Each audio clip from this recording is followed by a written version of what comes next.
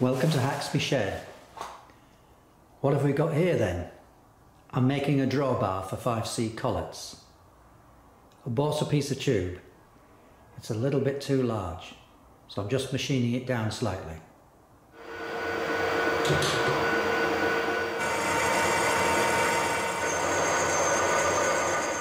That's the external diameter of the drawbar sized. The spindle bore is 1 3/8. So I bought 1 3/8 tube, thick wall tube, and I just needed to machine on a bit of relief. So let's look at where we are with the project so far. I've got the drawbar, which I need to thread to take this. Now, not specifically this. I don't have any 5C collets. I'm making the drawbar so that if I do find some cheap 5C collets, I might buy them. So this is an ER32 to 5C, but it just gives me the thread, so I'll use this as my 5C collet. And then I need a spindle nose bush, and I looked on eBay and I saw how much they cost. Far too much for this.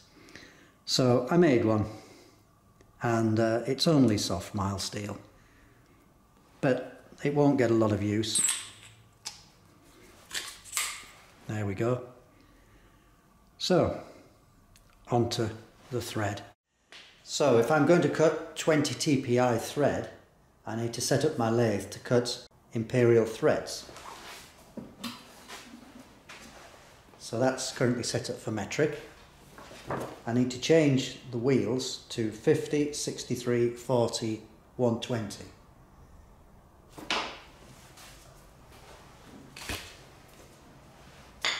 These are the important ones, 40 and 63. I'll set that up and come back.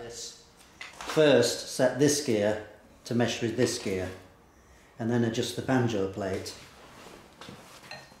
Now they're set up. 50, 63, 40, 120. According to my charts, for 20 TPI, all three of these levers need to be over to the right, and this gear setting needs to be on the 6th hole along. So the next thing I need to do is set up a test piece and check that it is 20 TPI and I've got that right. Right, we'll do a scratch on this and see if we've got 20 TPI.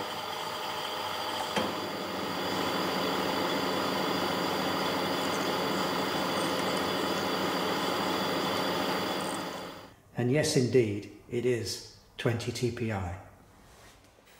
Next, I want to check the internal diameter of this tube. I make it 29.63.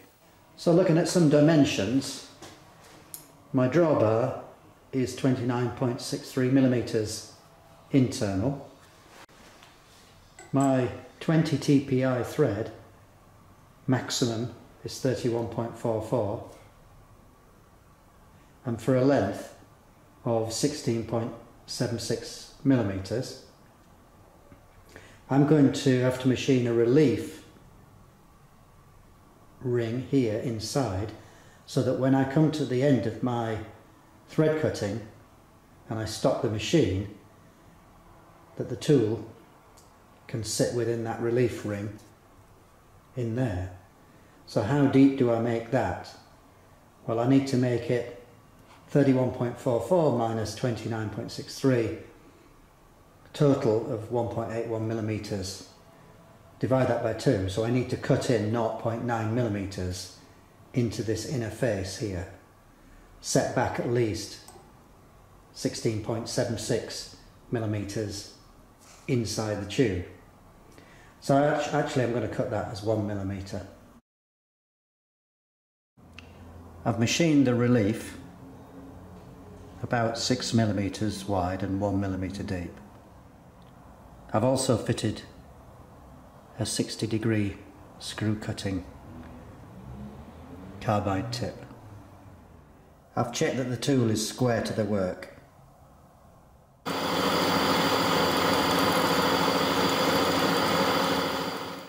think most people probably know, because I'm cutting an imperial thread on a metric lathe, I have to be careful not to disengage the half nut. If I do, I'll never get back to my position. So what I've got to do is to put my cut on, run the lathe forward, stop,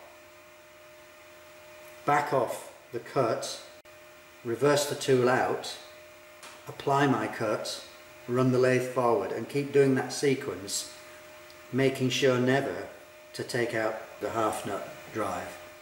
It's nearly in, but not quite. Goes in at half a turn. This inner surface has got pushed up, sort of formed upwards. It's making it very tight on the thread. So I need to relieve these upper crests. So with the thread cut in the drawbar, let's see where we've got to with the project.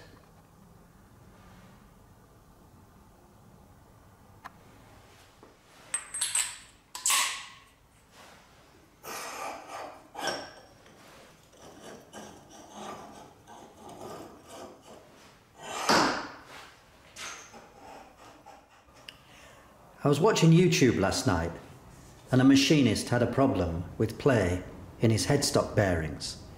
And I thought to myself, no, I've never tested those. So I'm just going to repeat the test that he did. He had 20 thou of lift when he put a pry bar, crowbar, underneath his chuck. So let's see what we've got. Can't believe I never tested this before, but anyway, it looks okay. Let me just zoom in to the clock. I think that's okay. Certainly not bad enough for me to try and adjust things. Best leave alone. Now, having proved that this is running absolutely true, at least on this outside face here, yeah, rubbish, isn't it? So I need to remachine that.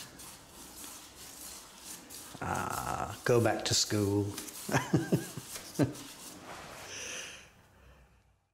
I need to make the peg that goes into this slot. So I've been working on that. That's probably far too tiny for you to see. I'll bring it nearer and maybe it'll focus. It usually doesn't. There we go, you can see it now. And now I need to put the two flats on it, which I'm going to attempt to do in the shaper. Wish me luck with this. The part of this peg that engages in the slot on the collet chuck is only 1/8 wide, or 3.2 millimeters. So first, to touch off, which I'll do by lifting the table because I've set the down feed to a 0 point. That's just touched now. I've just put on 0.2 of a mil, that's all. Last cut on this side. It's all getting a bit tight. One side done. Nearly finished machining side 2. I think that's the last cut. Could I get any closer to the vise than that? It's come out slightly narrower than I wanted. More like 3 millimeters than 3.2. Oops. But I think it'll do the job. The peg is in the bush. It's quite difficult to work at that scale. Hopefully you can see that. So this is clocking the front next to the chuck. It jumps as it goes over the keyway, but otherwise that's spot on. This is out by about 1 thou, but I don't know how I can get it any better than that. Now I'm set up, ready to machine. What's going on here then? Before I started this, I clocked up the top slide angle to the internal taper on the spindle nose. When I then clocked it against the taper on here, it's a couple of thou difference. So which one's right? It's quite difficult to clock from inside the spindle nose. And to check the angle of the top slide, I'm going to use this standard bar, which has a Morse taper 3 on the end of it. I'm going to use the spindle bush and set that up between centres, where this is at the tailstock end, and I'll clock off this back edge of this taper. It's much easier to get to this than it is trying to clock inside the spindle nose. Now you might say the 3-jaw is going to have a bit of run out, and it does have a few thou run out. But over this distance, this being out by a few thou from centre isn't going to make any difference really to clocking the back of this, because I know this tailstock is aligned correctly because I don't get a taper when I'm turning. So let's clock off the back of here now.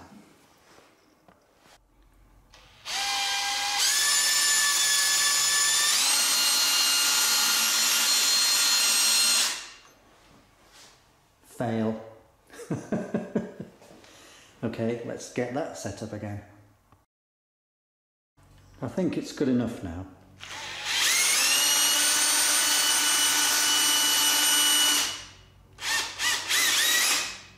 Yes. I've recut the taper. This is as good as I can do now. I'm going to polish the taper next. I used this old parting tool so I could clear the chuck on one side and work up to the collar on the other side on the right.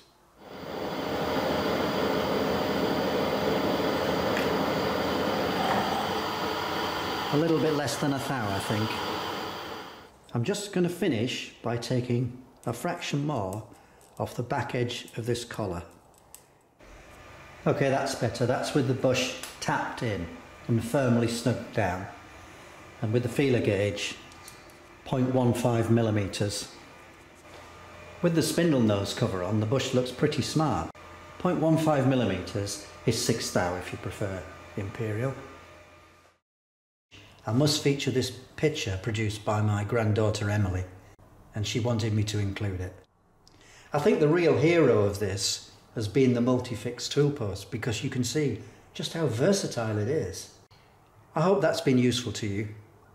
Thank you for watching Haxby Shed.